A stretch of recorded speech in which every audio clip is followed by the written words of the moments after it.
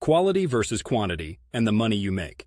When it comes to the money you make, the debate between quality and quantity isn't as straightforward as picking one over the other. It's a bit more nuanced. Let's break it down. Quality, the high-value work. Imagine you're a craftsman creating bespoke furniture. The quality of your work is paramount. Each piece is a testament to skill, precision, and artistry, and the right customers will pay top dollar for this. It's about carving out a niche where your work isn't just a commodity, it's a statement.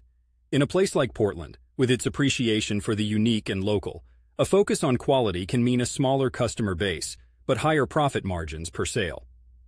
Quantity, the volume game. On the flip side, consider a different scenario, perhaps running a fast food franchise. Here it's all about the number of sales. Margins are razor thin, but the volume is where you make your money. Sell enough $1 cheeseburgers and you're in the black. It's a game of efficiency, process, and managing costs.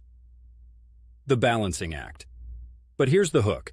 You don't always have to choose.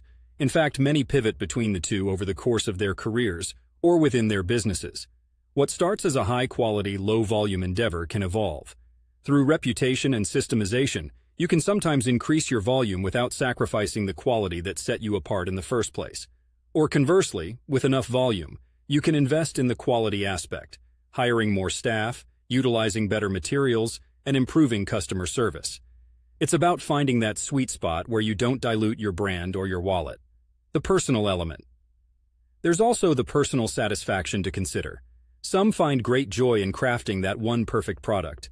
Others thrive in the hustle and energy of high-volume sales.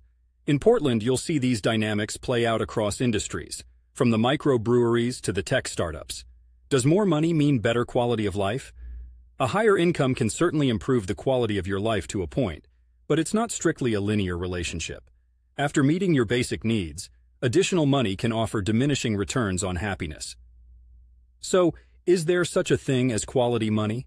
Sure, if we define quality money as income that you earn from doing something you love or are proud of, something that brings a sense of fulfillment. It doesn't always roar like a river. Sometimes it's a steady drip that fills the bucket. High-quantity money, by contrast, is cash that comes from maximizing output and sales. It fills the bank quick, but might not fill the soul as well. Quality versus quantity in income is about balance, personal goals, and the stage of life you find yourself in. In the end, the best type of money is the kind that aligns with your values, supports your lifestyle, and helps you sleep peacefully at night.